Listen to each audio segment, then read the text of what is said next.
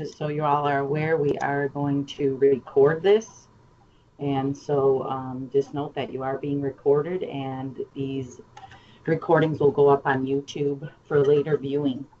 And this presentation will also be repeated on Thursday night, this Thursday night at 6:30 if a friend or acquaintance or volunteer cannot attend.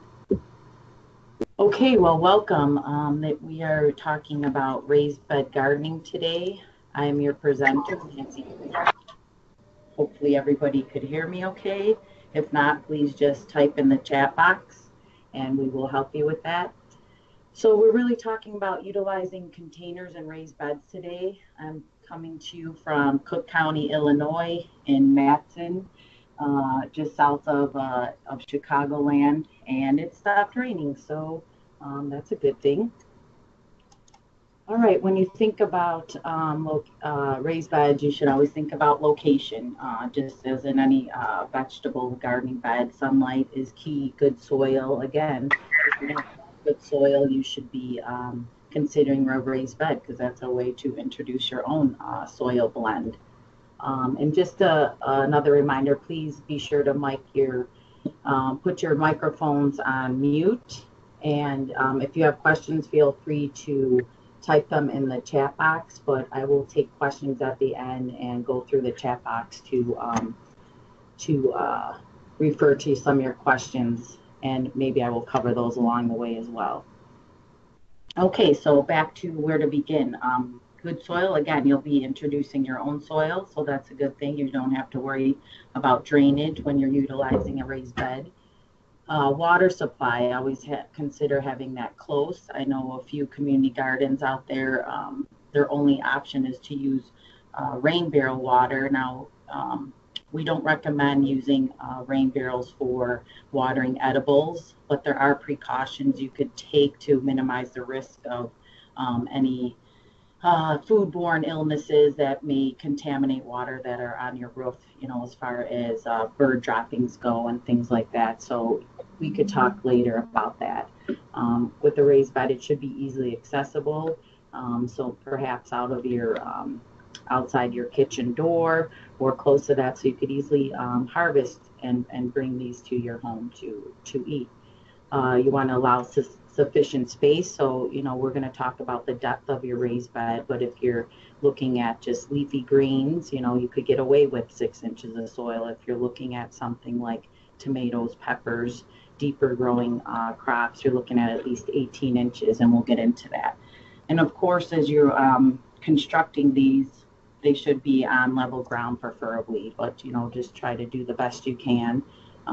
If the ground is not level, to level it by hand and not be bringing any heavy machinery in to accomplish the job. So when we talk about how much light, we're looking at 6 hours per day. Most vegetables will require full sun. You could get away with some dappled sunlight for lettuce, but that's about it. So look for at least 6 hours of sun. You could just monitor your yard on a daily basis and see where that's at, but you're going to get the most sun on your south or west facing side of your home, and as long as there's no shade trees. With herbs, if you're looking to grow herbs, there are some shade tolerant herbs as far as parsley, lemon balm, mint, angelica, chives, sweet woodruff. The sweet woodruff, there's an underutilized herb that's pictured there on the right hand side. But also with these herbs, they are quite aggressive. So with lemon balm and mint, I would definitely be planting those in a container separately, because they could really take over your garden. Chives could be a bit of a nuisance, but what you could do is, as the flowers are spent, you just remove those, and that will keep the seeds from spreading. So when you think about how much space do you need, well, here in the lower left-hand corner, you could see a patch of pumpkins. They need quite a bit of space, so they would almost need their own raised bed if you were going to utilize some big vining crops like pumpkins, watermelon. Cucumbers, on the other hand, could be grown vertically, and we'll get into that. Corn would almost need their own raised bed as well. You could see how tall, leggy these get, and you do not want them shading out other crops. So I would suggest having them in their own raised bed, or just not, not utilizing these types of plants in a raised bed situation. When you think about how much soil you will need, well, it's just a simple equation: length times width times height. If your unit's in feet, that will give you your cubic feet. So we're just trying to figure out the volume there, and hopefully this image to the right, 5 by 5 by 5 feet, is giving you an idea of how to measure. Now, if you have larger raised beds or multiple raised beds and you want to figure out your cubic yards, you would just divide that number by 27, and that will give you your cubic yards, which if you're buying compost or soil in bulk, that's how you're going to find it sold, by the cubic yards. If you're buying it in bags, you'll see it as cubic feet. Some examples. So if you have 2 beds at 4 by 8 feet by 1 foot tall, that's going to be 32 cubic feet.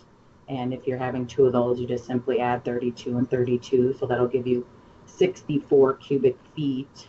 And to get to cubic yards, you would just divide that by 27. So you're looking at about 2.3 cubic yards, and you're really better. You don't want to cut it short by getting 2 yards. So I typically round up to the 3 cubic yards and use the leftover as maybe just top dressing if it's compost, adding that to other parts of my garden.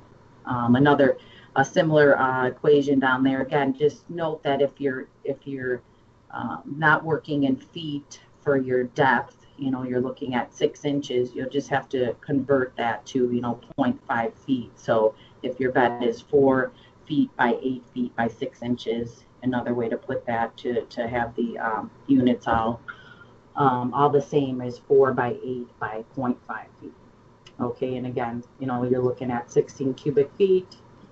2 beds, that's 32 cubic feet. Divide that by 27, and you're looking at right around 1 cubic yards. And honestly, it would be pushing it. Your bed would be lower than necessary with soil if you're only getting a cubic yard. So perhaps in this situation, you could buy a yard in bulk and then add some other amendments to compensate. There's also plenty of landscape calculators out there. So if you just put in a search engine landscape calculator, that can give you some volume estimates if you just type in your square footage and depth of your beds. As far as soil choices, I really you'll read mixed things about this. I'll start out with soil choices for raised beds. Definitely use something high in organic matter. I often see gardeners using straight compost. That's what I use. You'll see that this is where you get some mixed results as far as how much percentage could I use of topsoil. I really think that depends on the quality. Typically, I'm going about 20% topsoil, the rest with compost. But you could go up to maybe 50% if you have a good quality topsoil. Just keep in mind that garden soils can hold too much water.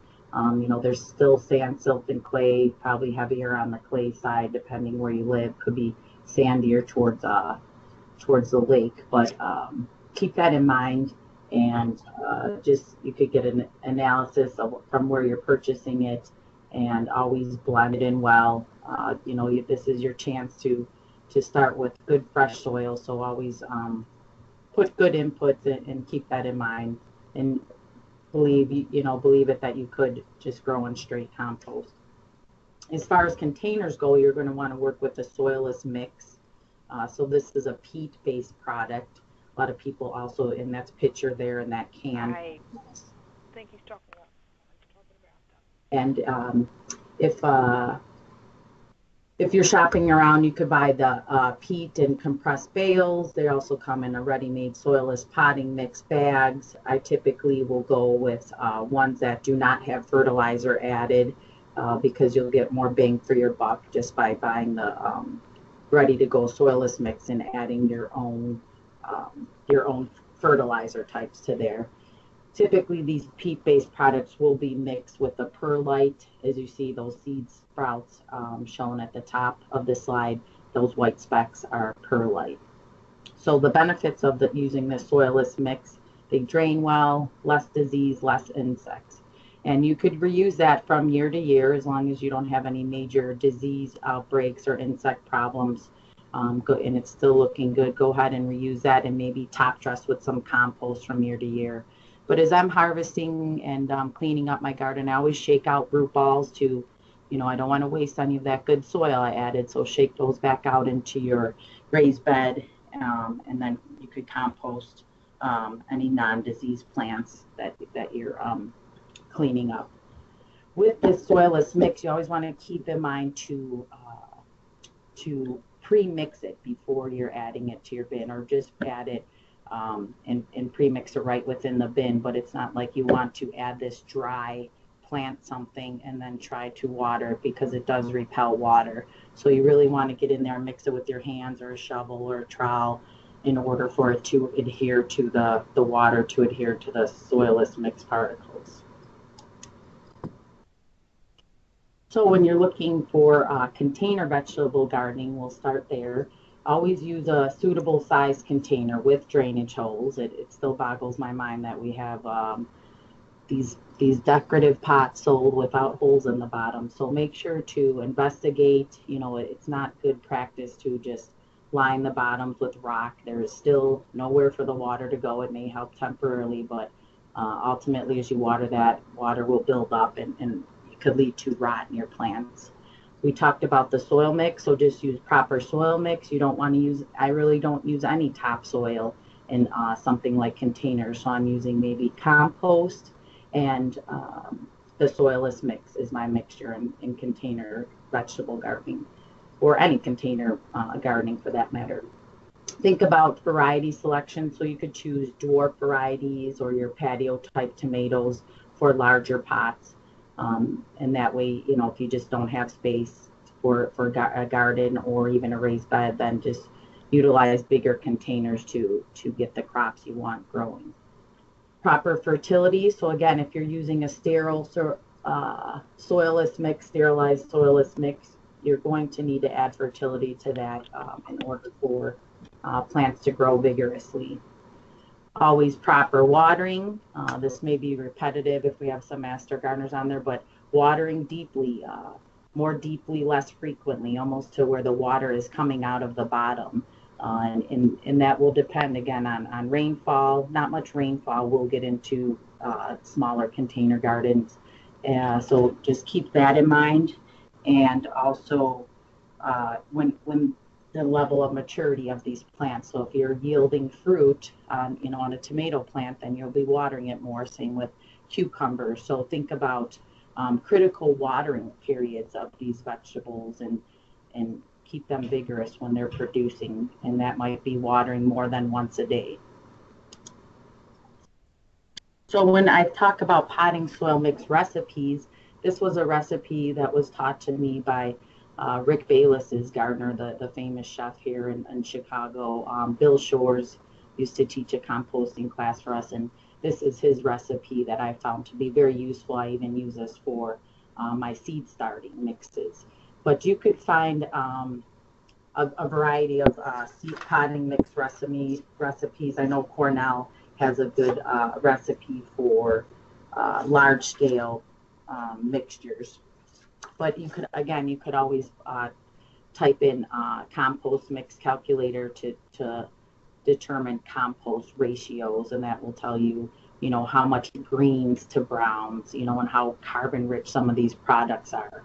Because if you're adding something like sawdust to your compost, that's very carbon rich, so you want to be careful with that. But basically, this recipe is 5 parts peat or core. And what core is just ground up coconut husk. It's a bit more sustainable than peat, because the issue with peat is that it grows at a very slow rate. So we're harvesting it at a much faster rate. It grows in wet areas. So now we're utilizing core, which is compressed. You usually see it, I'll have some images coming up of that, but you'll usually see it as a compressed brick, and it will swell. And that's it. After I wet it down, in the bottom left-hand picture, that's a picture of core. So just an alternative product out there, that would be the organic part, then 4 parts sifted compost. So that's what we have a master gardener doing here. Linda Anderson, if you're out in the crowd, I utilized your photo here. But she's just running her finished compost over hardwire cloth frame that we built, and all the finished compost is falling through, and what remains on top is the unfinished, not partially decomposed parts of the compost, and we will add that back into our compost bin. And then you have a nice clean material to work with as far as the compost goes. Lastly would be your 1 part perlite or vermiculite, and that would be your mineral part. Perlite really helps with drainage, and vermiculite does both. It could help with drainage, but it also has water retention properties. So you could utilize both of those if you wish. Here's some other container options, just getting crafty. So something like this large, 3 by 3 by 3 foot container would definitely support something like a tomato plant. Here's some just some hanging baskets where they're growing those tomatoes upside down, kind of homemade, those topsy-turvies if you've seen those. And then something creative where they reused a grill and are just growing, using that as a container. Also tires. Tires are very commonly used for vegetable crops. Botanic gardens are using them. I don't see any problems as long as there's no major contaminants visible on the tires. And here they're growing potatoes, and in this system they will stack up tires as the potatoes grow to give more room, stack them up, add more soil to give more room for the potatoes to grow underground. So I thought that was interesting. Again, just more container options. It doesn't have to be anything pretty. We're looking at growing vegetable gardens. It doesn't necessarily have to be ornamental. So you could use a variety of things. There's just lined milk crates with plastic. This is, again, more ornamentals in here, but certainly could be utilized for growing some vegetables. And those are food grade quality because they're shipping food in there. Again, just if you're ever worried about what was held in these containers you're using, or even wooden pallets, then you could sanitize them with the light bleach solution and allow them to dry out before you plant in them, and that usually will help. You will see these self-contained growing units out on the market. There's a variety of them. We often use these earth boxes in the Chicagoland area because we had a partnership with them, but there's a variety of brands out there. Here you could see we've even grown something like 12 to 16 stalks of corn in one. That's the faded out picture. That was the only good picture I have of growing corn in this earth box, but I did want to show that. But we actually did harvest some ears of corn from there, and they did okay. They do get a bit top heavy and require a lot of water. So when I would leave them for the weekend at my workplace, they would be toppled over, bone dry, but perk back up. So not the optimal choice for growing corn, but it's doable. And then we have a mix of herbs there, pictured with 2 master gardeners. And some of these containers even come with accessories like this trellising system using string.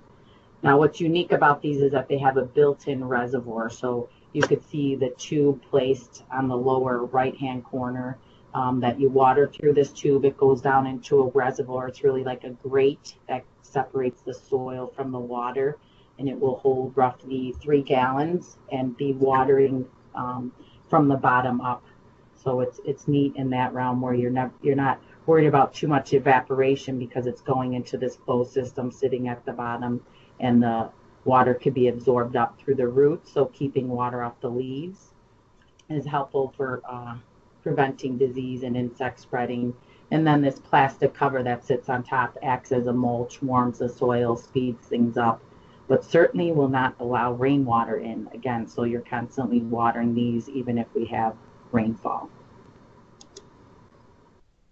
Here's just some full-grown earth boxes. This was planted at my house, so we just, we utilized trellises going down for the cucumbers. You could fit 4 cucumber plants in one of these, or 6 pepper plants or 2 tomatoes.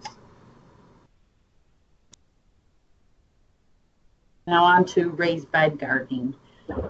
Some benefits is the soil is going to stay loose, warmer, higher yield. So you're packing things more intensely. You're planting them more intensely, shading out weeds, and you're not worried about walking in there and leaving rooms for space for rows. So you could really pack and plant these quite intensely, and so that's a great benefit.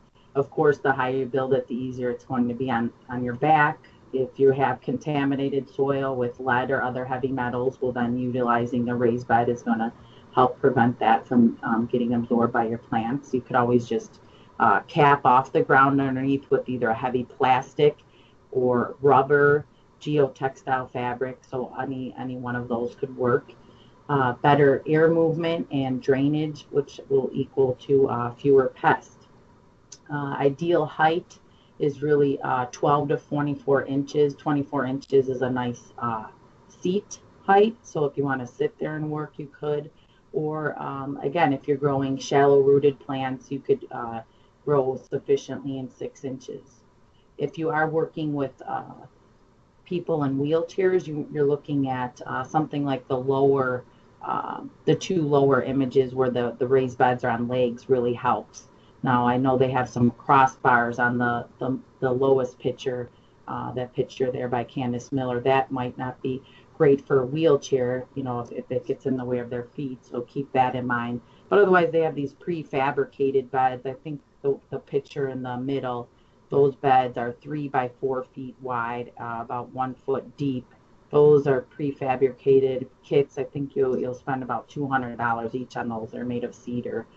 So you could easily build your own, or go with, if you're not construction savvy, then go ahead and you could invest in one of these. They've done well for us.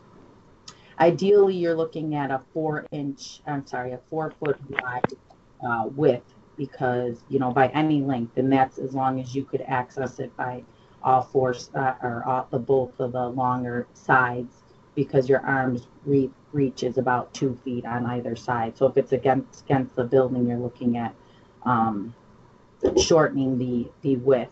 And if you're working with school groups or kids, I found that 4 feet is even a bit wide. So if you could do 3 foot for youth gardens, that is helpful, or just have the adults harvest from the center, plant in the center. And if you could go with 3 foot wide, that's okay. It's just you're looking at maybe a 12-foot length piece of wood. So you could I just try not to waste any wood. So if you could cut equal parts, cut 4 pieces at 3 foot long from a 12 foot long piece of wood, then it's you're not having any waste. If you get boards longer than 12 feet, if you're looking at 16 or more, you will notice some warping. So just keep that in mind. I'm always at these lumber yards choosing, the best possible lumber I can. Sometimes it takes a while to find the least warped pieces, but it's worth it. If you're, again, as a reminder, if your bed is located against a wall, a building, a fence, and only accessible from one side, you're going to look at 2.5 feet wide max. And this picture at the top, I just want to point out that, this is extra wide. So to harvest, they literally have to climb into this bed to harvest, which is going to lead to soil compaction. So always consider that. I may have made this bed a bit more narrow, just so you could easily harvest from any side.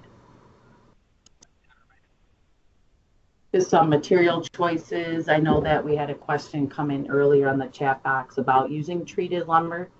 So according to the EPA, they had the arsenic treated lumber, which was, the CC8 treated lumber, that has been phased out since 2004. So unless you're getting an old stock of wood, this should be well phased out.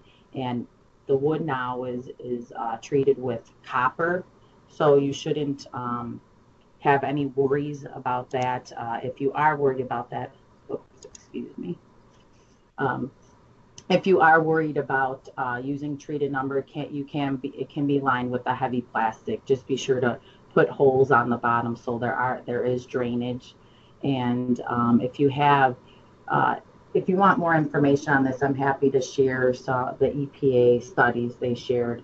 Honestly, if copper can leach out of these, but if it did leach, you would almost see signs of detriment in the plants before you were consuming them. If the copper levels ever got well out of range, then the plants would actually begin dying off before you consume them. That's for sure. So you could certainly email me if you still have concerns. What up, baby? Lining it with the heavy plastic. This is my computer. Otherwise, you're looking at. I didn't know you left your computer. If you wouldn't mind, just please mute make sure your microphone's on mute. So with cedar, if you're looking at untreated options, it would be cedar and pine more locally. There's a number of other types of wood. Cedar is naturally rot resistant, but about 2 times more the price. So you want, it depends. If you have the money, I would say invest in cedar if you're still worried about using treated lumber. And if not, then, treated lumber is one way to go. Line it with plastic, and, that'll give you 30 years, versus cedar might be on the 10 to 15 year side, depending how well you treat it. You could always look for numbers on this tag. So if you look in the lower left-hand corner, just look at what's this labeled. I usually write down these codes and go look them up to see what exactly it was treated with. Concrete could be an option. There's these prefabricated beds that come in kits, retaining walls, that picture in the top middle, those look like almost recycled plastic lumber. Those are fine, difficult to cut. If you're looking at a 6 by 6 inch piece of wood, recycled lumber, you're going to need a special saw to cut that, or you're going to be cutting, you're going to be making 3 to 4 cuts to cut that piece in half completely, or using a jigsaw, like a reciprocating saw, and that doesn't leave the cleanest cut. So just keep in mind the tools and construction equipment you have on hand to utilize. Here you could see in the top right hand picture, utilizing a wooden pallet. Again, just disinfect that or clean it with a light bleach solution, like a 10% bleach solution. Let it dry out completely, and then these trough style gardens on the bottom right are becoming more popular up here. I think these go for about $89 to $150 depending on the size, but that's a nice instant raised bed too, good depth. So another option you could consider. You could also just simply be growing in something like compost heaps on the top left corner, so you don't need to retain the soil. Sure, it will be eroding a bit, but if you don't have the material to retain the soil, then you could simply build up a mound, flatten it out on the top, and plant directly in there. You could get creative with these type of this is again a plastic type resin, the curved retaining curved raised bed on the top right hand corner. Just some things that they're building in the Chicago area. The kitchen community built these style beds for school gardens. Also, you could think about doing in layers. So the middle picture there, different types of heights, getting more decorative, attractive style raised beds. And another, just a clearer picture of the beds with legs on there, so you can see that's easily accessible with the wheelchair. Good height, good amount of soil. Lastly, on the bottom right, just smaller raised beds. So again, more utilizing these for growing greens, different greens, and shallow rooted plants. Here's some more images of beds built with stone, cinder block. If you are stacking cinder block higher than 1 high, you will want to reinforce it with some rebar or some type of heavy duty stake. You want to check with your municipality. There may be some building codes involved with stacking restacking these cinder blocks to reinforce them every so often. And if you're working here, you could see with the cinder block bed picture to the right, that's the same cinder block bed, and the bottom two are the same. She's really working with her slope here, so she has too high on one side and almost went down to still too high on the other side, but the first layer is almost buried to that. So always work with your slope and your topography if you're not able to level the ground underneath first. These beds, that was a nice decorative bed on the left with some nice retaining wall blocks. Quite expensive when those fees, the cost of those stones will add up. You could even do something like this was popular a few years ago, these spiral gardens. A lot of people were planting these spiral gardens and with herbs, so just another way to get more creative. The lower bed used with flagstone, just much too wide. This is a garden I work in, and it's a pain climbing up. It's too wide, so I do have to climb in there from time to time to harvest and plant, and just stepping on these stones that are not mortared are a pain. They always fall.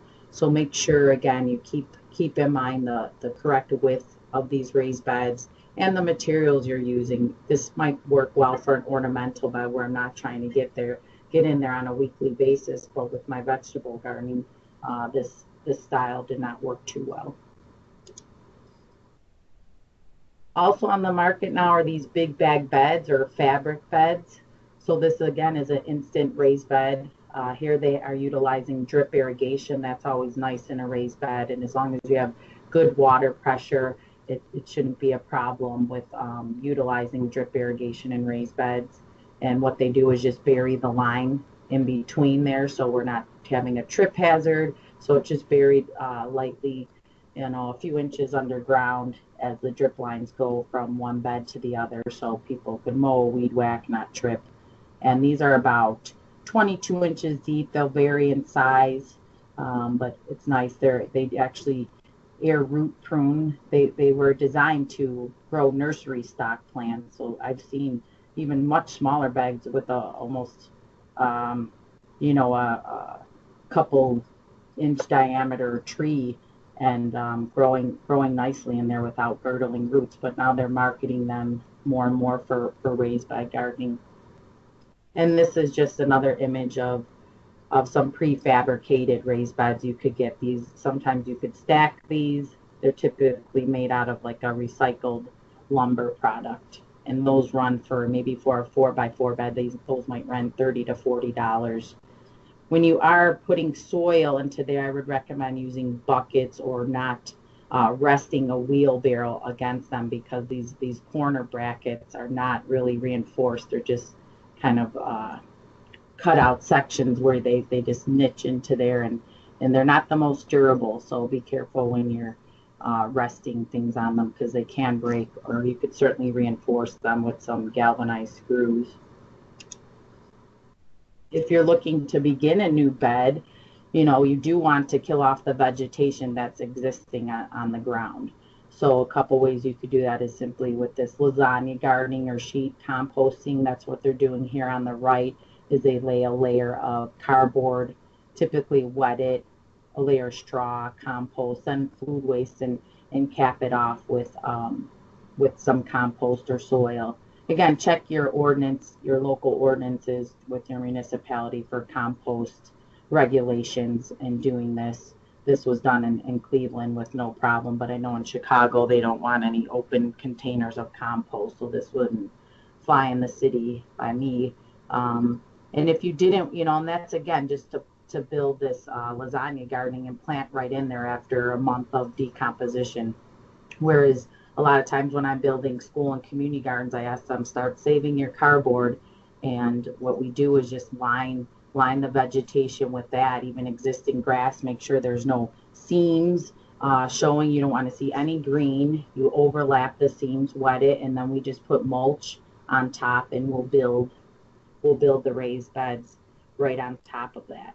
And again, this is the finished product on the right hand side. That's this garden pictured here, where we put the cardboard down on the bottom picture. And that's held up well. We installed that last year. I went there this year. A couple spots of grass crept through, but hardly any. And, over time this will decompose. And then when you're replacing mulch, you could always come in there with a heavier duty landscape fabric as more of a permanent barrier. But I only recommend that heavy duty landscape fabric when, I'm not going to utilize the soil. That will suffocate the soil and have, long-term effects on the soil underneath and compact it and suffocate it. So as long as you're going to always utilize this as a raised bed garden, that's fine. But if you're planning to plant in the ground later on, you want to be careful with that. Besides cardboard, you could use newspaper. We recommend at least 6 sheets thick, and you wet it as you go. And, keep in mind, if you're doing this on a windy day, this will blow up. So have your hose ready, have your soil or compost ready to go on top of it. But this is a great way to kill off your existing turf or vegetation without having to spray an herbicide or remove it by hand. Reinforcing wooden beds, always use galvanized hardware, galvanized screws, brackets. Either you could go with like a 2x4 in the corner to reinforce it, or even a 4x4 would work too, or these corner L brackets. Typically you're going to have pre-drilled holes in these metal corner brackets, but if you don't, you'd want to use something like these self-tapping screws and more of an impact drill, so you can make it through metal to wood. And so here on the right hand top picture, we just used some scrap wood and we pieced it together with just some smaller pieces of wood. So we didn't have quite 8 feet. Well, we just pieced these together. If you look in the center of those beds, you'll see kind of these pieced together wood on the left hand side and one up towards the front of the bed on the right hand side. So that's one way to utilize reclaimed wood. And if you're going to stack these wood planks, rather than post and you're using boards, I would recommend nothing thinner than 1 inch. So you look at 2-inch buys, because if you're stacking 1-inch thick boards, they tend to bow out, or it just takes more reinforcement on the inside. So think about 2-inch thick boards if you're looking to stack multiple layers. So this is an example of using, more of the cedar post or any type of post type wood. So it could be 4x4 inches, 6x6 inches. Here on the upper right hand side, those are 6x6 inch pieces of cedar post. So that takes more reinforcement as far as boring bits that are pictured there, the 2 metal boring bits. And then we either put it together with 7-8-inch galvanized spikes or rebar. Square foot gardening is always an option with raised bed. This was coined by Mel Bartholomew. This is his method. It yields and requires higher fertility, but you'll have higher yields.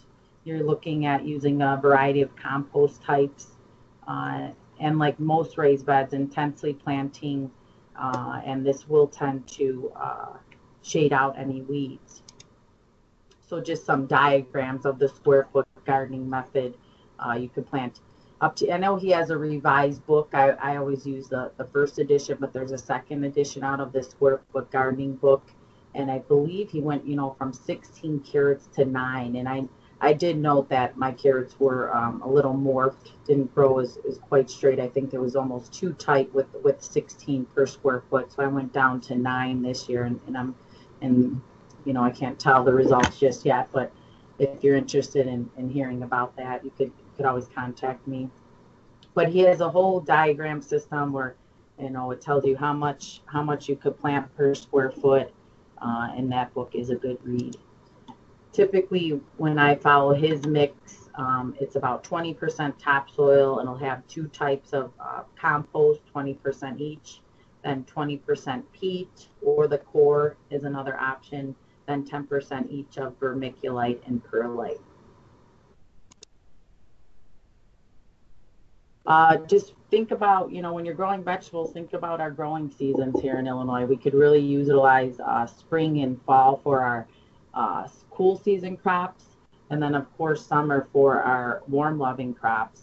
And I find it's just as important to time your planting as it is to harvest. I don't know if any of you ever let your arugula go, but it almost becomes hairy and is inedible.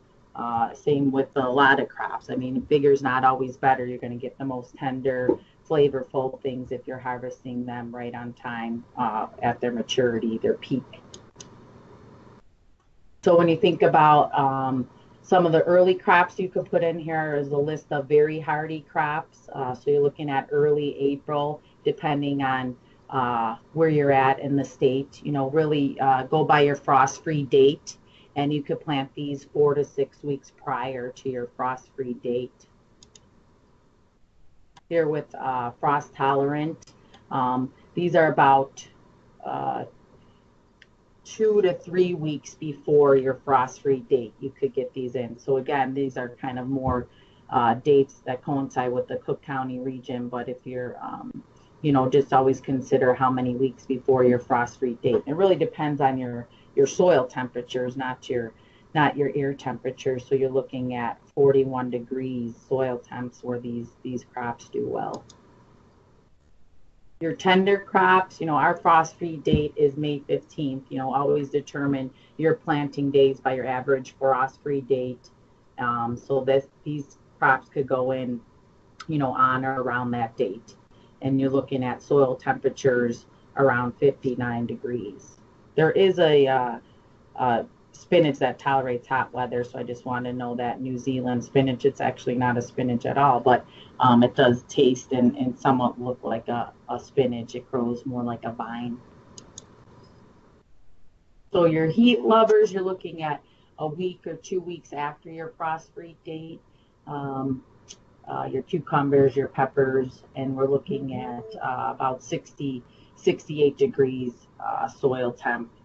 And I just pictured here a clever way of, if you're growing vertically with your vining crops, a way to hold your larger fruits like your watermelon so that they don't rip off the vine. So a bucket's one way, or even a pantyhose I've used before, and that will swell, that will expand.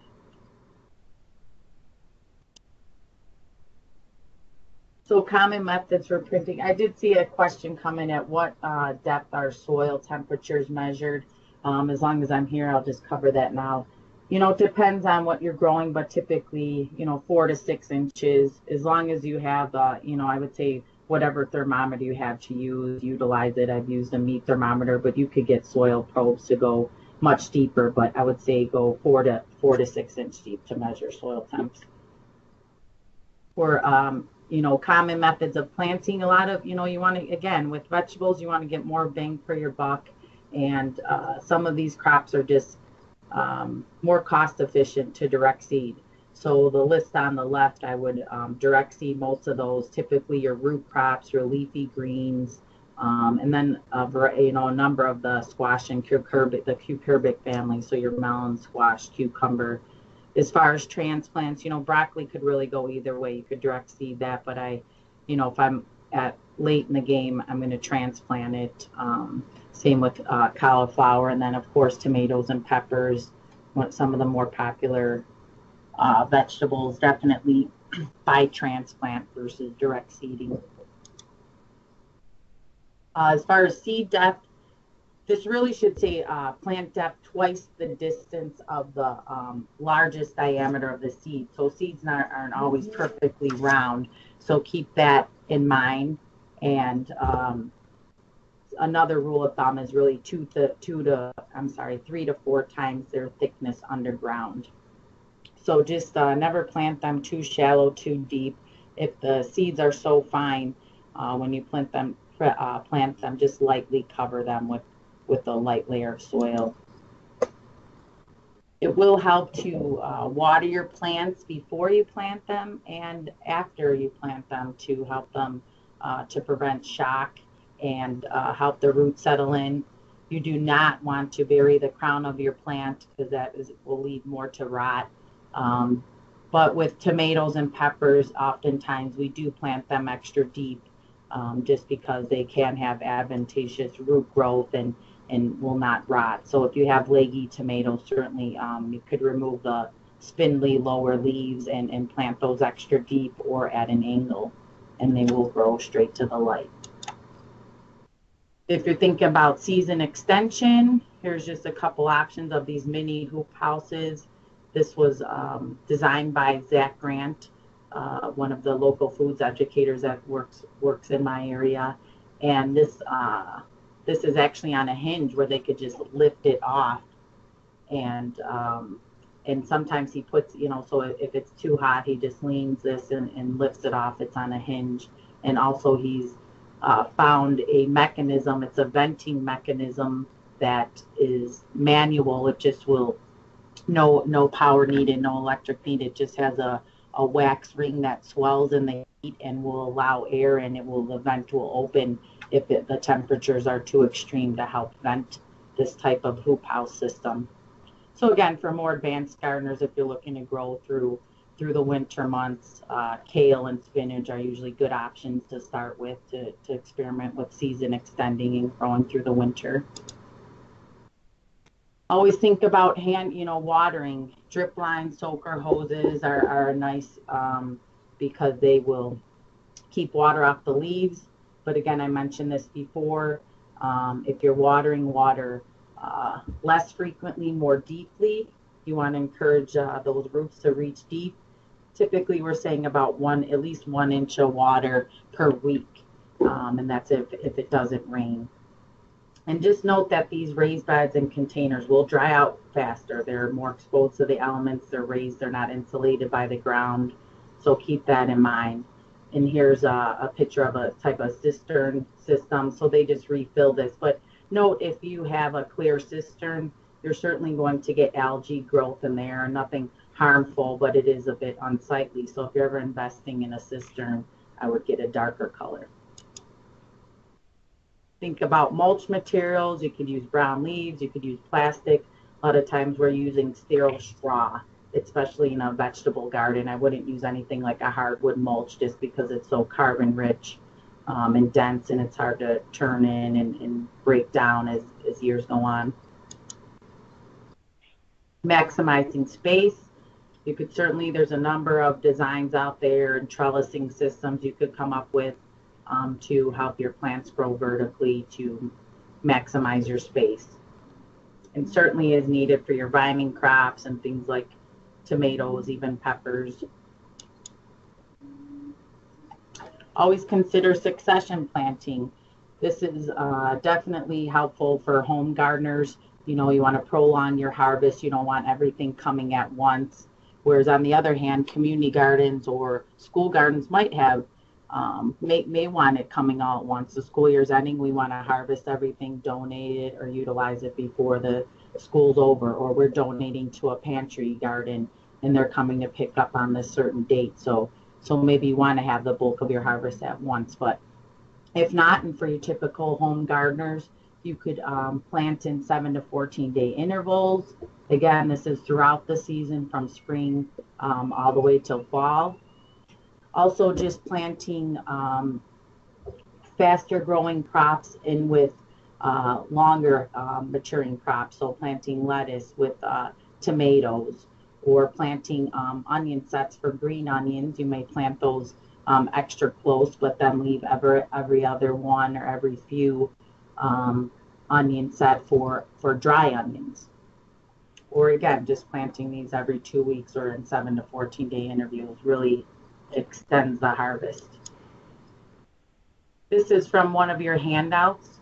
For those of you tuning in, you should have my PowerPoint handout along with 3 other handouts. So this is a great one that I always my go-to for succession planting. So when to plant, when to harvest. And so that's for a variety of crops. If you weren't able to print any of the handouts or did not get them, please feel free to contact me and I could get those to you. Whether it be, I'm happy to mail them to you if you don't have a printer, or I could send them electronically. This year I'm doing a lot of experimentation with row covers. So we're trying to control insect management, particularly the cabbage worm. So we're using a lot of these row covers. And again, exclusion is a key with insect management. Try to avoid insecticides and spraying because you will be killing off beneficial insects as well.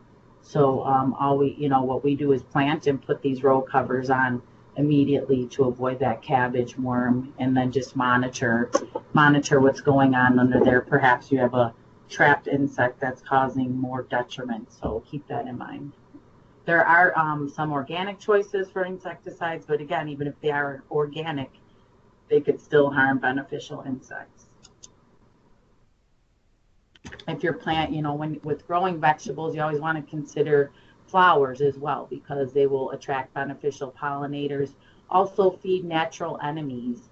And what I mean by natural enemies, these are things like lady beetles that will come and eat aphids. So after they're done eating aphids, you do like to provide food choices as far as flowers. So sunflowers, cosmos, anything in the mustard family serve well to feed natural enemies.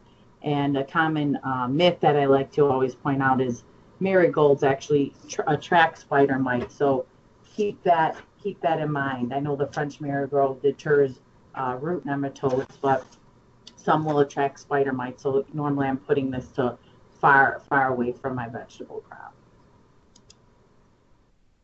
When you think about insects, the majority of them are beneficial, so they do not damage plants. They might be parasitic in that they are attacking other nuisance or pest type insects. You could purchase and release these, but I always say, why not just plant what they like to eat and they will come naturally. So again, to maintain that population, make sure you're planting what they like to eat. Also, things that they do like wild carrot, dill, tansy will attract beneficials. I know dill could get out of hand, but it's something to consider. When you're looking to control diseases, we always recommend using disease-resistant varieties. So that might limit you a bit with your heirlooms, but hybrids are nice in that they do offer more disease resistance. And always clean up your garden at the end of the season. So any leftover plant material could really be a vector for harboring insect pests and disease. Choosing the proper site. So again, full sun, close to water, something convenient. Keeping, monitoring your garden to make sure plants are growing vigorously and providing them with enough nutrients and water. It's really hard to follow crop rotation in a raised bed garden, but you could do the best you can. If you have multiple beds or an extra long bed, it's a bit easier, but you really need to follow crop rotation as far as families go. So you would have to rotate whole entire families. So that would be tomatoes, peppers, potatoes, eggplant are all in the nightshade family. You would have to rotate those out on a 3 to 5 year cycle. So if all you're growing is tomatoes and peppers, that's really impossible to do. So just try to exclude insects and keep your plants vigorous and hopefully avoid that situation altogether. And always know what you're dealing with, whether it's a disease, fungus, bacteria, insect. So you could use appropriate fungicides or insecticides if that's your choice.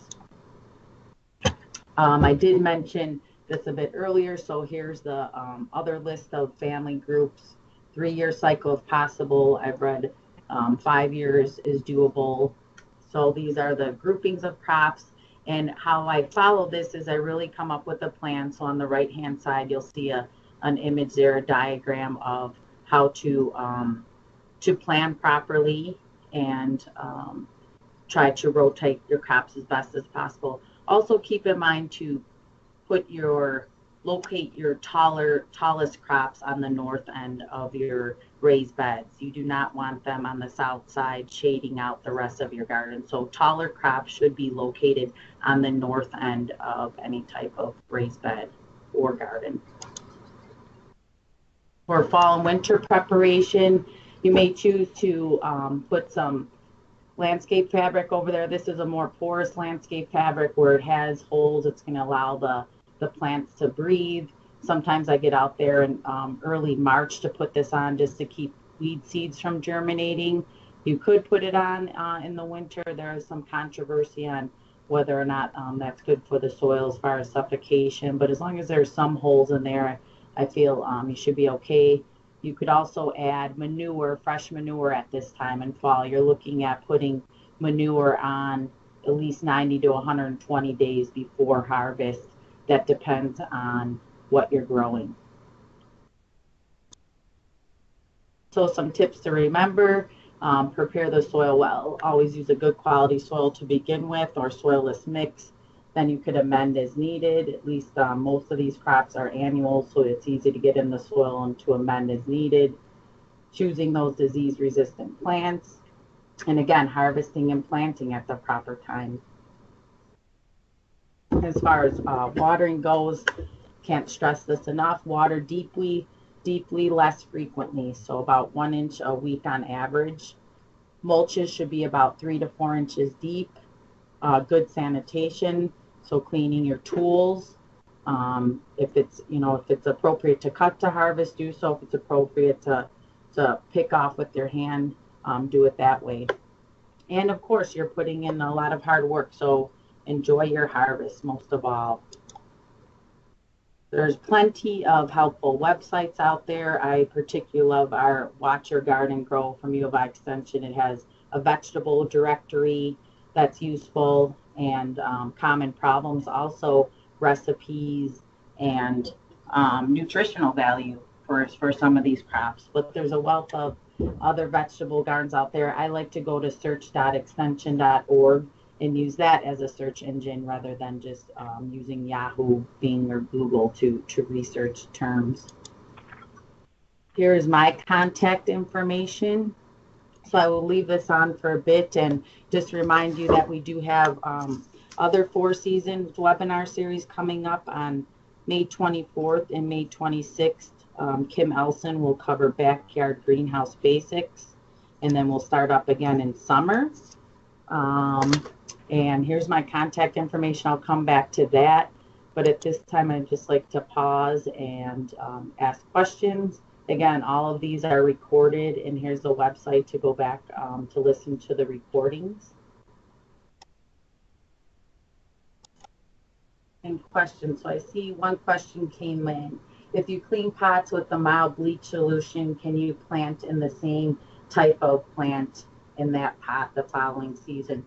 Sure. I mean, are you referring to crop rotation or just trying to kill off disease or an insect problem? Well, either way, I think that should work just fine. Again, when you're using this mild bleach solution, so about 10% bleach to your water, allow those to dry out completely.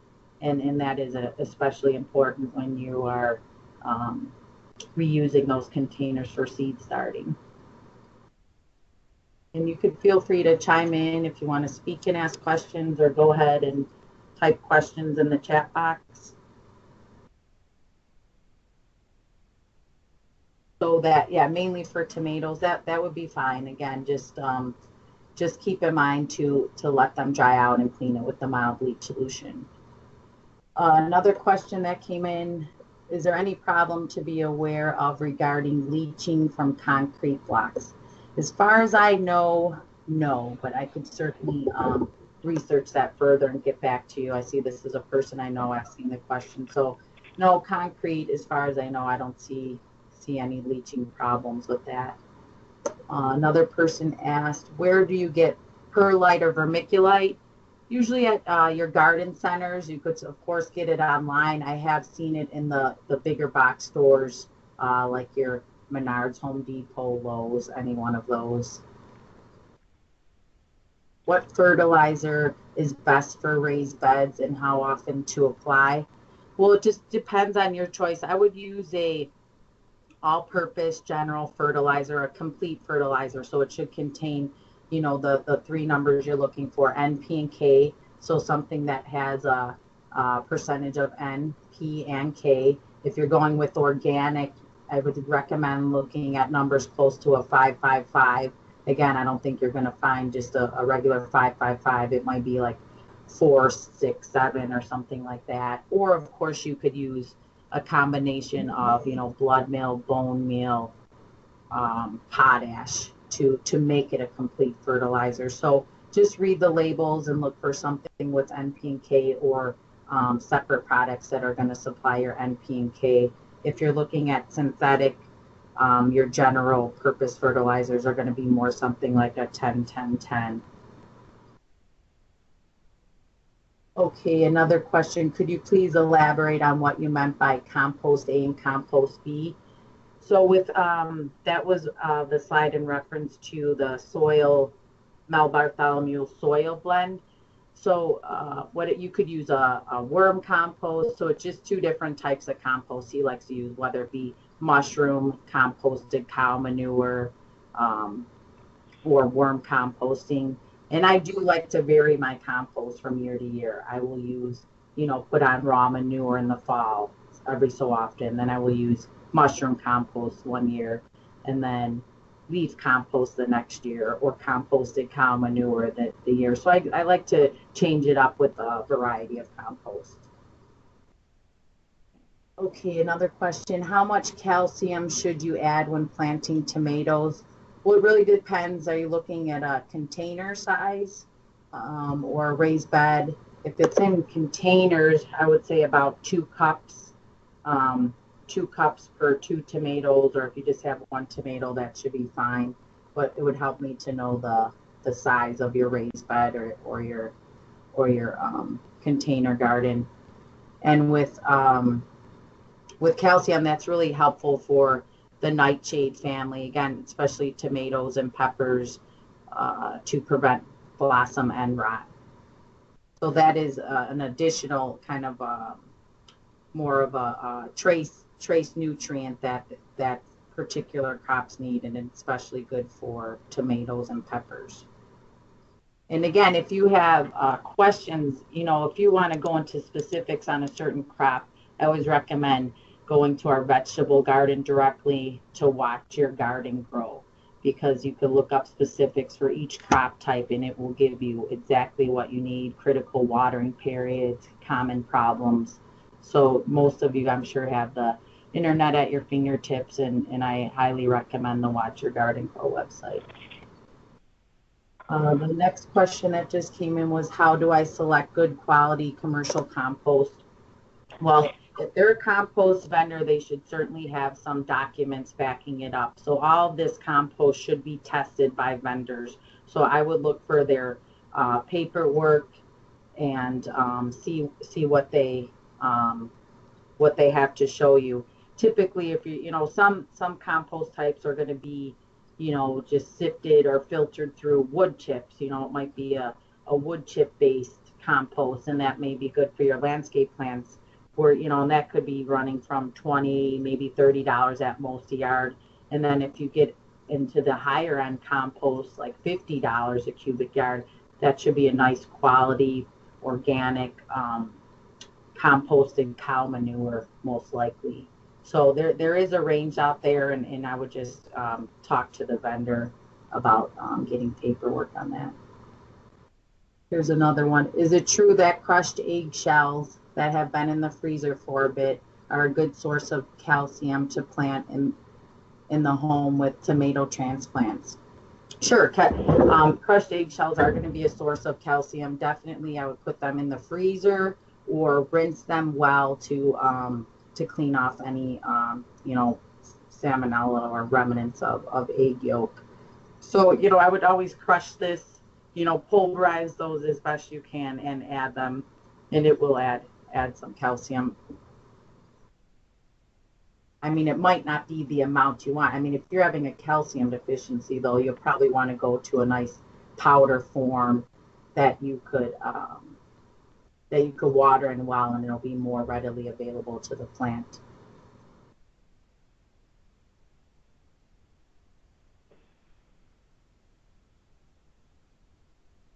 I'm going to put my contact information up here again. Did you notice if I missed any questions or any last minute questions now? Is it okay to plant marigolds by herbs? I would say offhand, yeah, I think you'll be okay. I don't know that herbs have as many problems, are susceptible as many problems as vegetables. I think I have had spider mites maybe on my basil one, so you do want to be careful. So I would just say use caution or plant them a little bit further away. And again, there's so many other flower choices that might be better.